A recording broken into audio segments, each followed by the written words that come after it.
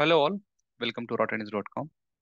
This is a continuation series regarding the customer import, and this is the third session on the with respect to customer imports. Earlier we have discussed about simplified spreadsheet and then the bulk import, and now in this today's session we'll discuss about bulk import, but considering a real-time scenario. And we know that this particular customer import using a bulk import is one of the complicated data migration FBDI in Oracle. So that's why what we do is we'll try to discuss about this in detail, like a partial information we'll discuss initially, we'll try to create a sample customer with just a minimal set of data, and later on we'll be coming up with a different set of series with different scenarios.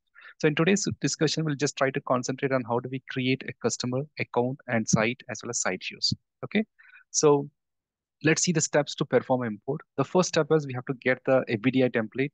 Then we have to generate a batch identifier. Then we have to fill up the template and generate a zip file.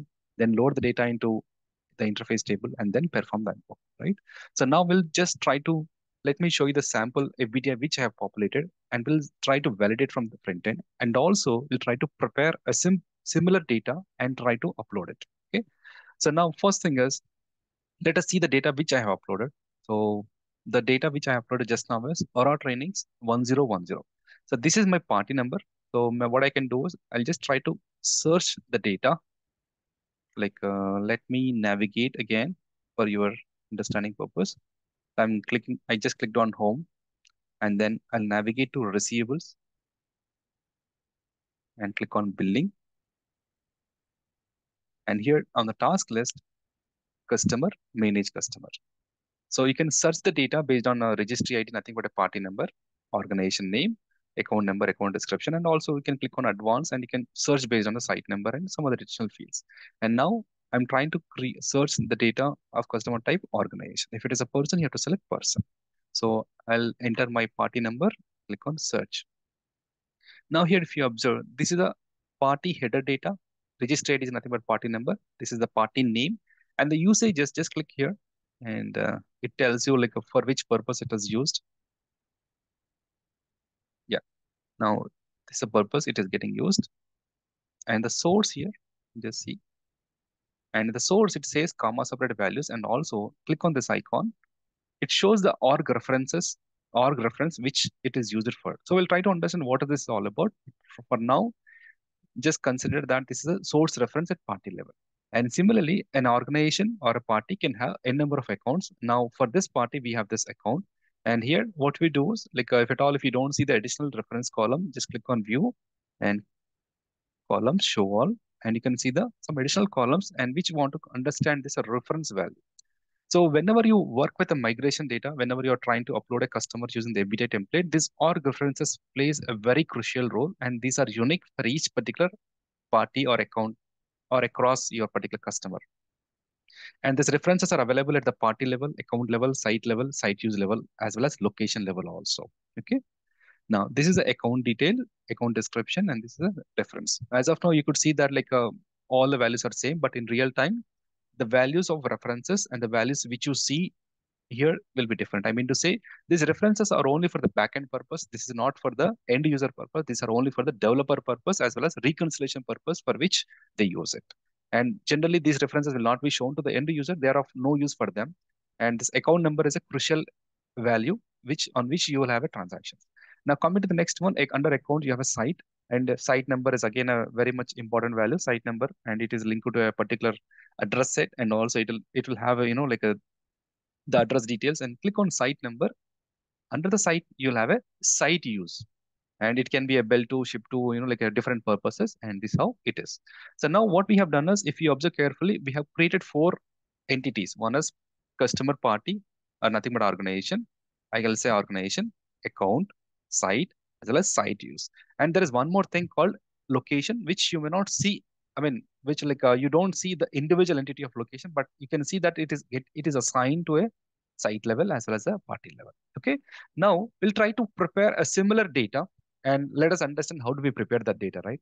So now the first thing is you have to identify what is your ERP version, like nothing but whether it is a 22D or a 23D or 23A. Just click on this about this application and find out what is the current version, 22D. Based on this ERP version, get the exact version template. Now, once you got the template, And the first and foremost important thing you have to do is, if you observe carefully, I have highlighted the sheets which we are supposed to fill up for this today's session. So now the first column is batch identifier. So now how do I get the batch identifiers? What you do is click on home, and again, sorry, click on billing. We were already there. Click on billing task list and click on manage data import.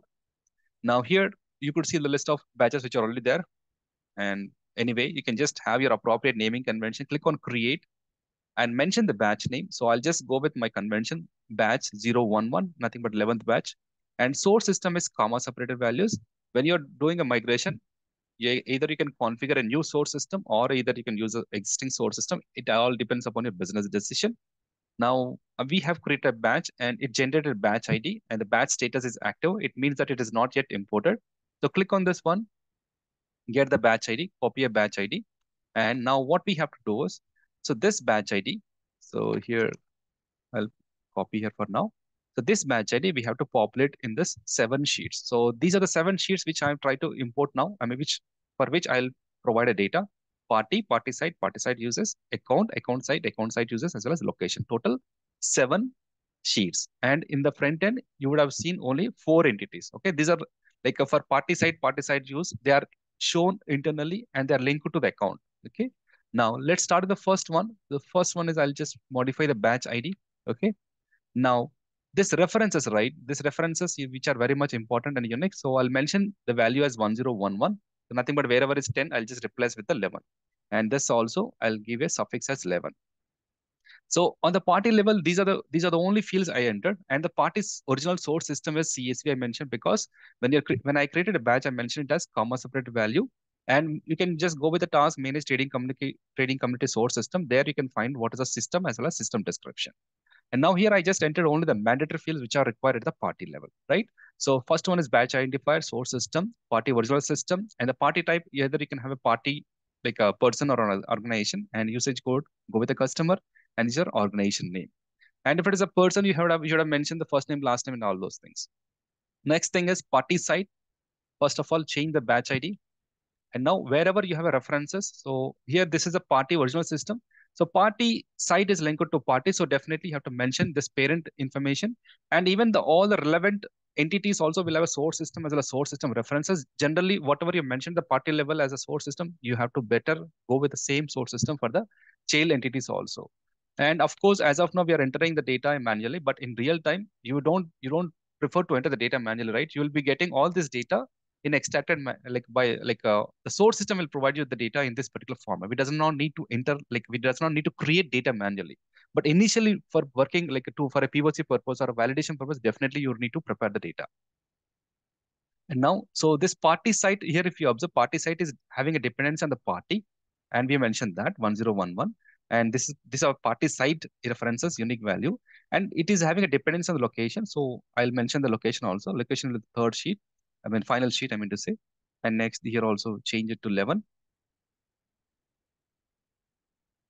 Okay, and the remaining like here, if you observe, these are the very much important mandatory fields, and these are the data of your party site. Mention the identifier if at all if you want to mention. Remaining you can ignore. Similarly, go to party site users. Party site users, first of all, change the batch identifier. Next one is here and mention the purpose. And this one, okay. Party site use depending upon party as well as party site. That's why you have two references, and this is a reference of your party site use. And now coming to account, account will be depending upon the party. So you'll have a party information as well as the appropriate account information also.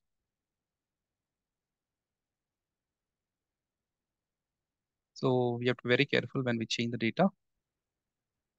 And for account level, only these are the mandatory fields. Of course, you have the remaining fields, but I'm trying to enter only the mandatory fields. Now, next one, account sites.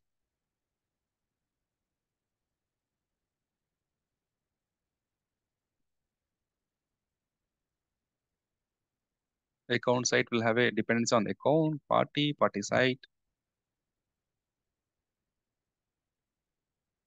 And other important field for the account site is the address set. Okay. So you have to set the address set code that while creating a customer account site, you can see the address set. You have to mention that appropriately, or I can show you right away. So,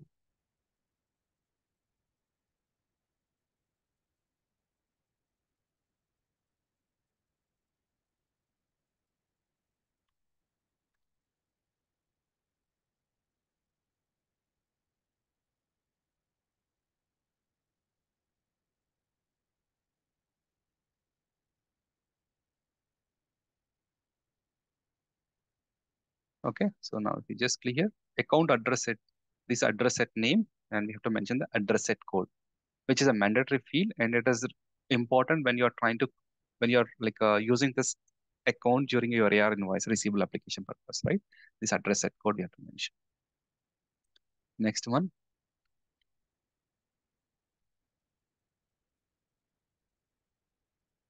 40 sites, and here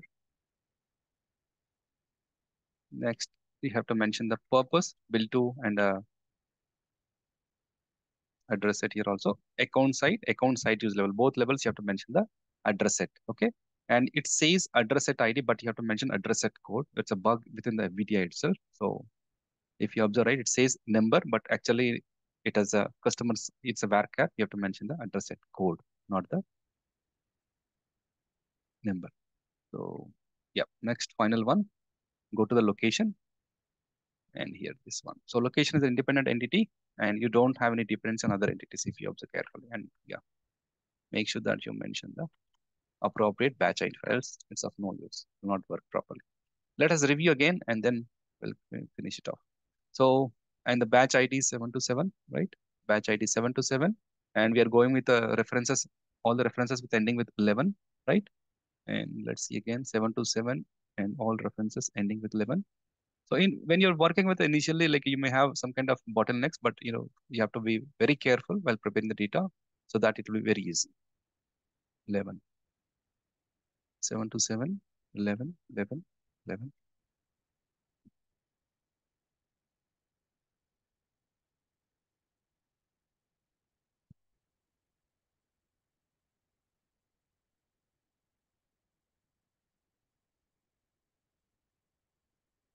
Okay.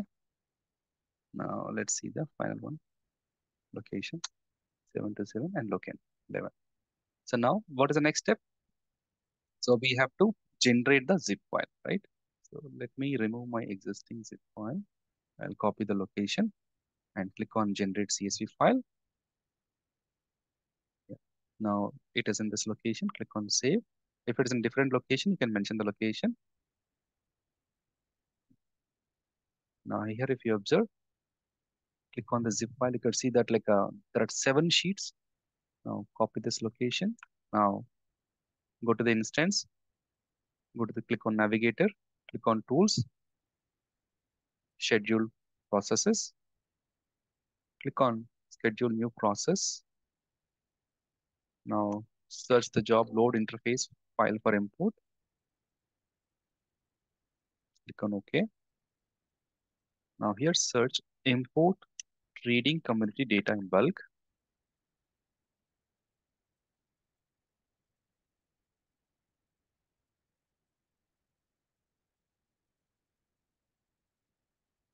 Yeah, if it does not give you properly, then simply click on search and again search like this. This is the easiest way.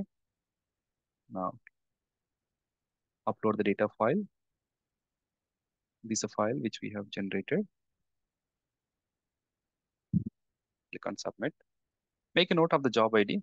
If at all, if your instance is used by multiple developers, so that it is difficult to trace out your job ID. So you have to be very careful. It will take a couple of seconds.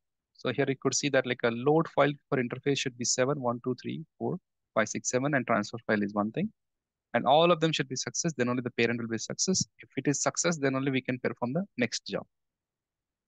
So now this is almost done. Let's wait till it succeeded. It is done. And what's the next step? Now go to receivables.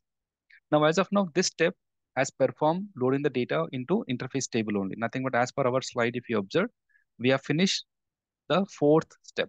Okay, we have finished the fourth step, loading the data into the interface table. Now there is one more last step pending. Now what you have to do, go to receivables and billing, and here you have to click on task list, manage data import. Now this is a batch which is active as of now. Here click on actions, click on import, and this step what it will do is it will read the data for this specific batch ID from the interface table, perform validation, and then load into base table. Now click on next, nothing to change.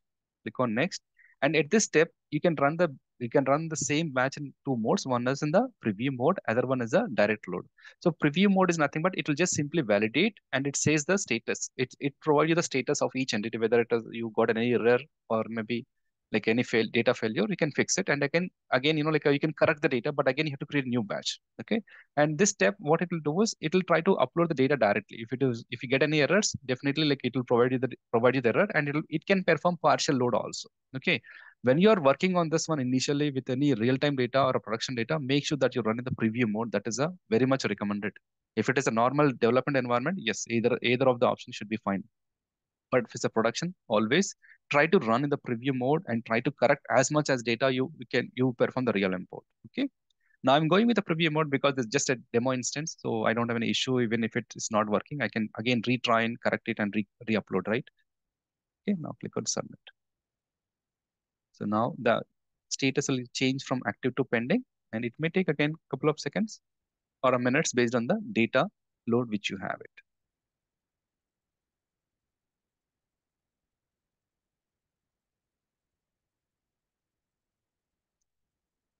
And here, if you observe, the customer, this will have 19 entities as per our FBDI sheet. And based on the data which we have uploaded, it will have the appropriate information here. Right now, it is still in processing. That is why it shows zero everywhere. Once it gets the information, it will populate the information accordingly. By this, we can easily understand for a particular entity what happened, which one inserted, which one errored out, and what is the issue. Okay, just click on refresh. And total records, as of now, it identified 7 because we have populated the data in each entity and 7 sheets we have uploaded. So for now, it is okay. Let's wait again.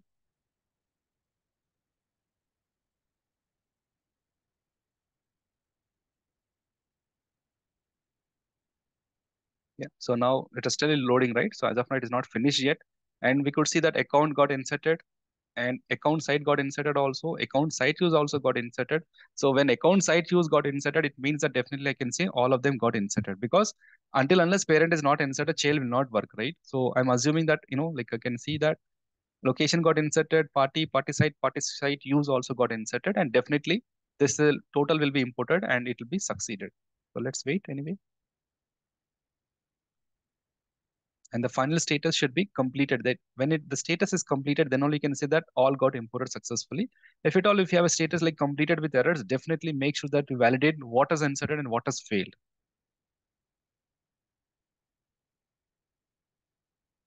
Okay. Yeah. See, yeah, total got imported 7. That's it. Of course, the status may get changed in a couple of seconds. Yeah, done. Perfect. Then you can just click on this badge. If you got an error, you can click on this report and you can see which particular entity got failed and what is the reason. It will have clear information, and using that information as a source, you can fix it. Now we can search our data. So as of now, let us go there. Class detail, manage customer, and our data expected is like it is ending with 11, right? Let's try.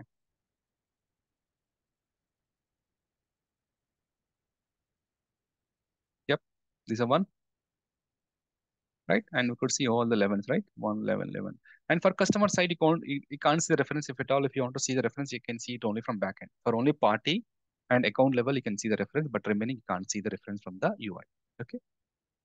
So this all about, like a customer import. And as of now, we have just worked on only on the 4 entities, but in later on in upcoming session, I'll try to work on customer profile.